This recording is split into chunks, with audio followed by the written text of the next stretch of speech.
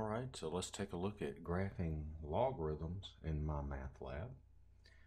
All right, so it says begin by graphing the log of x with base 2, and then we use transformations. And we're going to have to graph the vertical asymptote as well.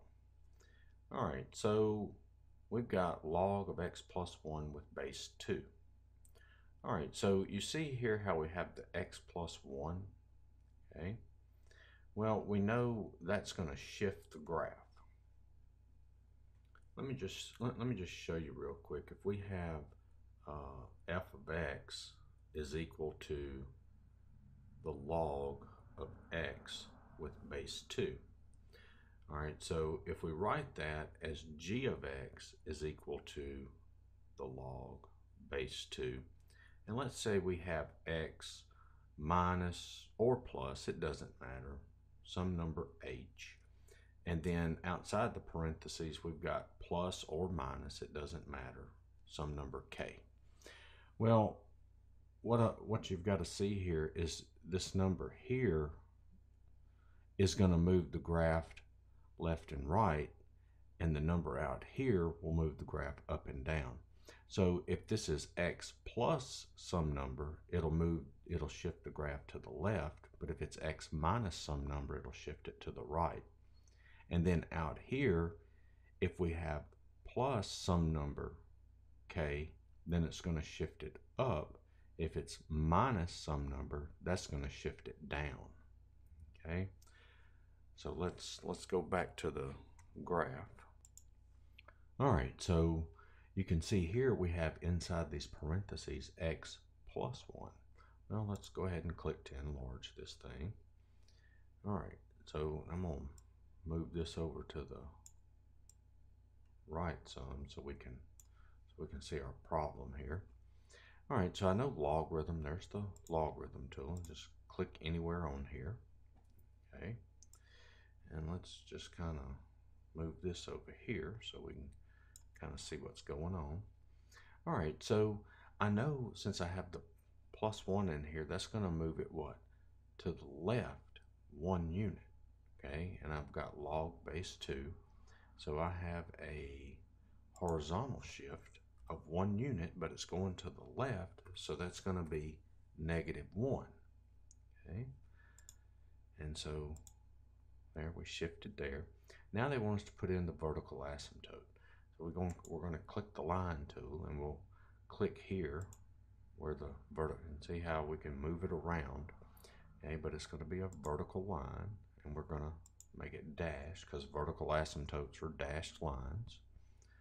All right, and we'll hit save. Then we'll tell it to check our answer. It tells us good job. Now it wants to know what is the vertical asymptote. Well, the vertical asymptote is this line here going through x equal 1. So if you remember, the equation of a line that's vertical is x equals, well, and what's the x value that it's going to? Well, that's -1. X equal -1. And we check our answer, and it's excellent this time. All right, so what is the domain? Well, what's the domain? What x values is it going to cover? Well, the graph isn't coming over this way any, is it? It's starting here at -1, and it's going to positive infinity. But notice we have a vertical asymptote at -1, so it's not going to include -1. So our interval would be what? -1, and it'll have a parenthesis because it's not included, and then all the way to infinity. We'll close our parenthesis. We'll check the answer, and we got it. All right, so what is the range? So the range, that's the y values. Well, you can see that the y values, this graph's going down forever, and it's also going up forever. I mean, I know it's going to the right, and it's also increasing. It's doing it slowly, but it is increasing. So the range would be -infinity to positive infinity. All right. And so let's check that, and we got it, and let's go to the next question. All right, so here we have 5 plus log x base 3. All right, so let's go ahead and click to enlarge this thing. All right, so let's pick the logarithm tool. Just click on here somewhere. Okay, let me move this to where we can see it. All right, so it's base 3. Now I've got log x, so just having log x, that's not going to move it to the left or right any. But this plus 5 out here, okay, that's going to move it up or down. And so since it's a positive 5, that's going to be a vertical shift up 5 units. So I'll enter in a positive 5, and so it'll look something like that.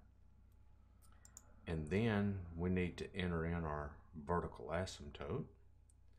So we'll pick the line tool, we'll click right here. There it is. We'll make it a dashed line. It's a vertical asymptote.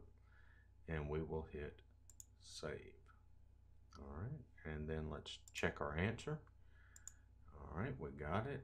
The vertical asymptote, well, that's this vertical line here going through where x is 0. So a vertical line is x equal, and well, what is it going through? It's going through 0. All right, next. All right, what is the domain? Well, the domain is, well, it's everything from 0 to infinity. That's the x values, but it is not including, it's not including the 0.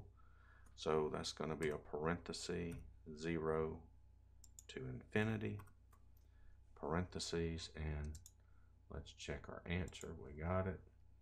What is the range? Well, the range, well, once again, that's going down forever. It's also increasing forever. So the range would be negative infinity to positive infinity. And check the answer, and we got it. All right, so one more. All right, so this one's similar to the other one we did. Let's go ahead and go through it real quick. And so I'll do my log tool. All right, so there's no horizontal shift because this is x, okay? This is not x minus 8 in parentheses. This is log of x and then minus 8. I think they should put like a parenthesis there on the x to make it, you know, where it's not so confusing. All right, so let's look. All right, so there's no horizontal shift. There is a vertical shift up or down, and since it's minus 8, well, we know that's going to be a negative 8, and it's base 10. All right, so there's the shift.